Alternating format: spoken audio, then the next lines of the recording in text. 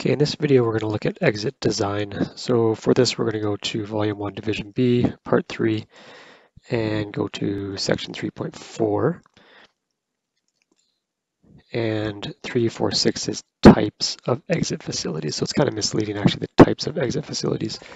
As discussed in previous videos, really, generally speaking, your exit types are going to be either you're going to have horizontal corridor situation, or you're going to have like a vertical stair situation probably, or you're just going to have an exit straight to the exterior. So generally speaking, or a door, I should say a door directly to the exterior, like on a main floor, for example.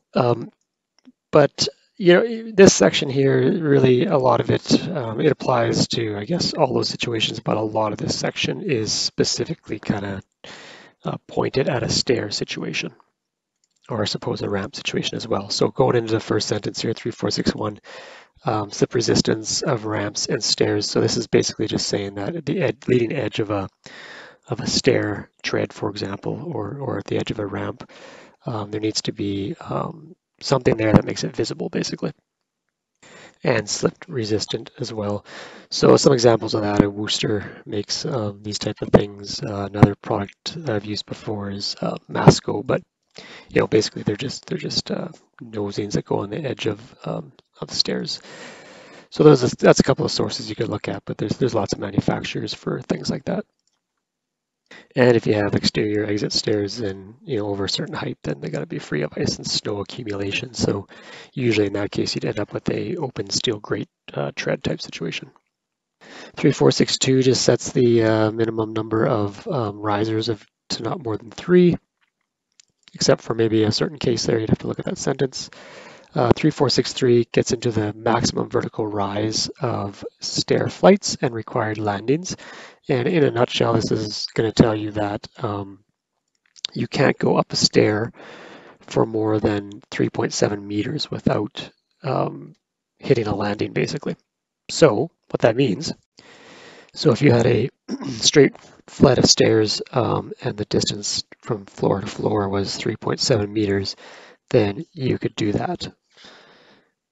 And then if you had a distance that exceeded 3.1 meters, so let's just say you had 3.71 meters for the floor, or anything beyond that, say 4 meters is a pretty common choice for some commercial buildings, for example, then you'd have to add this landing partway up. So basically the height of that landing, you couldn't go beyond 3.7 meters to hit that landing. So that's what that article is all about.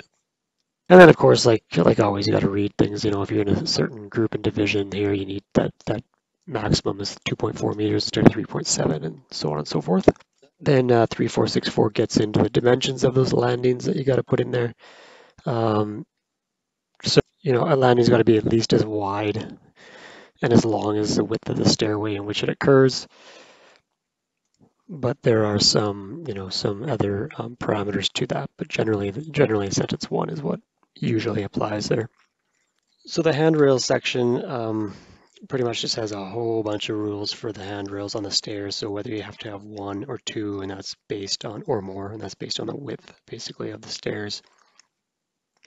They have to be continuously graspable on their entire length. They got to be a certain size, basically. There's certain heights that apply to these handrails. Handrails need to terminate in a manner that will not obstruct pedestrian travel or create a hazard. So basically, when a handrail gets to the top of a stair, for example, it turns into the wall so that you can't run into the end of the handrail, for example.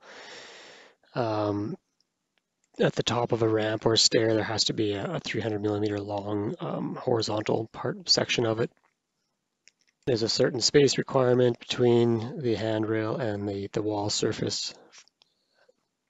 And of course, it's got to be designed to withstand some force, basically. I will point out sentence 7 here, except where interrupted by doorways, at least one handrail shall be continuous throughout the length of a stairway or ramp, including at landings. So usually what that ends up being in most cases is in a common U-shaped stair, basically what ends up usually happening here is the handrail in the middle, which usually is a guardrail as well, but it becomes a continuous one. So, you know, the ones on the sides that go to the landings, you wouldn't continue that railing typically around the landing like so. You would the continuously graspable one is the one in the center because it can just keep wrapping around basically without interruption. So that's generally how you see them built. And then we'll move into guards. And really the guards section isn't just talking about guards at stairs. I mean, it's in general. If you have a drop in surfaces of more than 600 millimeters, then you got to provide a guardrail basically. And so there's certain heights to guards and all kinds of rules for guards, just like there is for handrails. And then of course with guards, you know, between the pickets, say in a guard, if you had like pickets in the guard versus a solid glass panel or something like that, there's certain um, maximum space requirements in that guardrail design basically. And then there's maximum slopes for ramps here, and the treads and risers are the rise and run of the stairs basically. So there's a minimum rise and a maximum rise. Oops, right there. And a minimum run for your stairs. These do vary from Part 9 residential stuff, so they're different. So just be aware of that.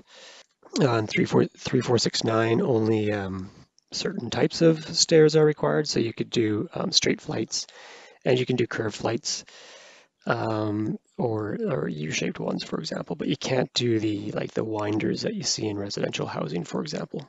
So you just got to check through that one. And then 34610 gets into a horizontal corridor type situation, basically.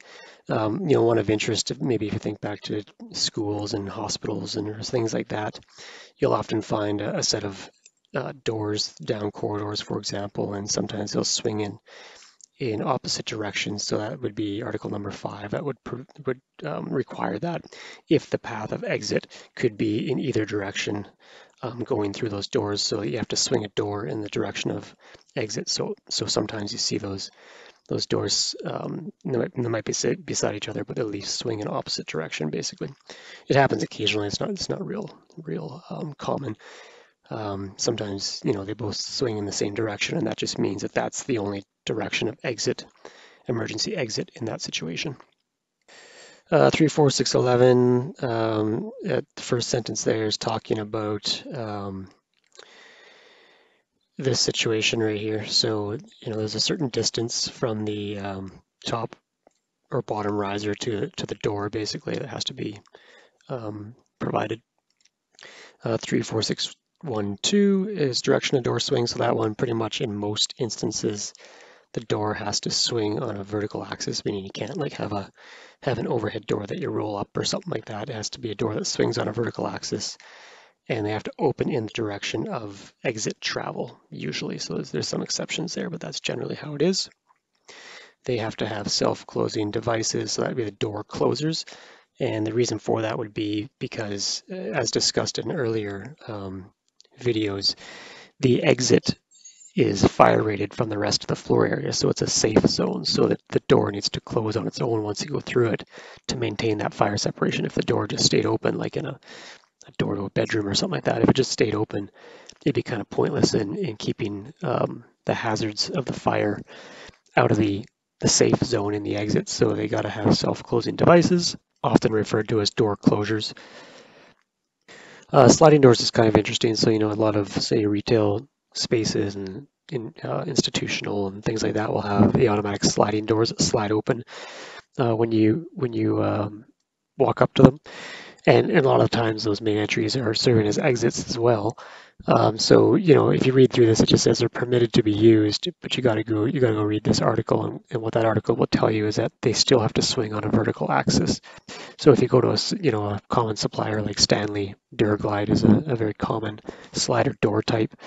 If you look closely, you can see it there actually. If you look closely in an emergency push open, so if you actually push on those doors, they will open and swing like a normal swing door basically. So they have to have that feature is essentially what it is if it's going to be serving as an exit, which it usually is. Revolving doors, you don't see this very often, but they're generally not permitted to be used as an exit.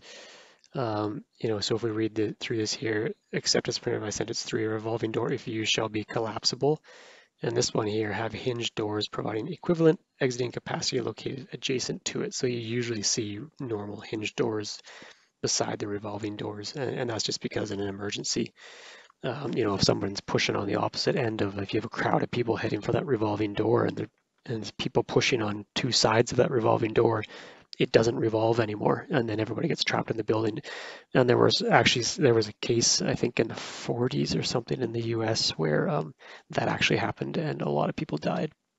So generally, anyways, if you see them, if you're considering ever using them, just you got to read through that carefully, and probably you'll have normal doors beside it.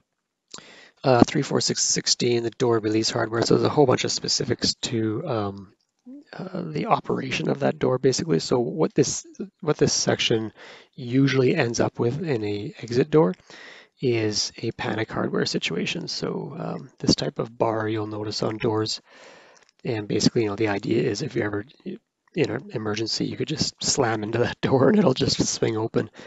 The whole point of the article is to make it so that, if it's an emergency exit door, you shouldn't have to, fumble with keys or any specific turning of knobs and all kinds of stuff to get out. It's just like, just get out as fast as you can. So generally speaking, when you have an exit door, you would usually see a panic bar put on that door. Or at least that would be the most common instance. If you read through that, there might be some exceptions to that, but that's usually what you find. And I quite like them, so I'd always specify them anyways, even if this allowed me to maybe not do them because an occupant load was low or whatever, I would still typically do it. And then it looks like this 34617 is the exception to this. So for banks and some retail, they obviously don't want people being able to grab stuff and just bolt out of the premise really quickly through those panic hardware doors. So there's some articles there that I guess have some allowances in there to not do it or modify it in such a way that can be deterred, basically. And I've never actually read through this in much detail, but often you'll find, let's see if there's a picture here of it.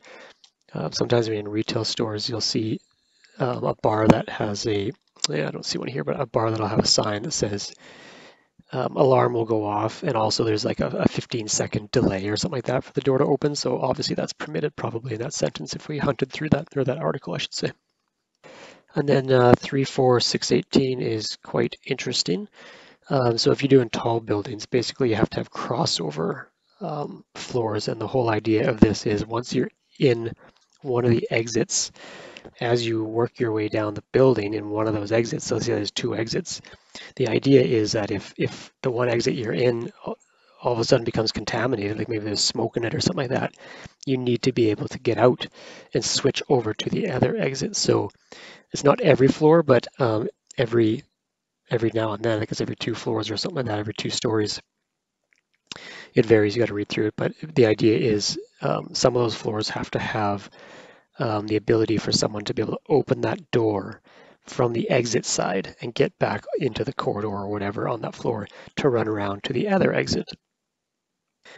A pretty crude drawing here, but the idea is if you had like a scissor stair, for example, so this is one exit, when you go up or down there, and this is a different exit that's stacked underneath and on top of the other exit. So they're two separate exits, but basically if you were coming down one of them, heading down, let's just say at this point you realized, oh, it's smoky down there on the bottom floors or whatever. So you got to be able to get in, out through here, go around over to the other side and get into that exit stair, for example. That's kind of the idea of the requirement for crossover floors. And then there's just some requirements for floor numbering. 347 is about fire escapes. Generally speaking, so the fire escapes would be like, the old school New York back fire escapes with the steel stairs on the outside and the ladders that drop down and that type of stuff. If you read the first sentence here, they're generally not required. Okay, so they shouldn't be put on a building. So they can be grandfathered in renovations and situations like that. But generally speaking, you don't see them in any new buildings, and that's why right there. And that sums up exit design. There's a whole bunch of other requirements in there, and it's very, very detailed, but that's kind of a good high-level overview of what you would find in that section.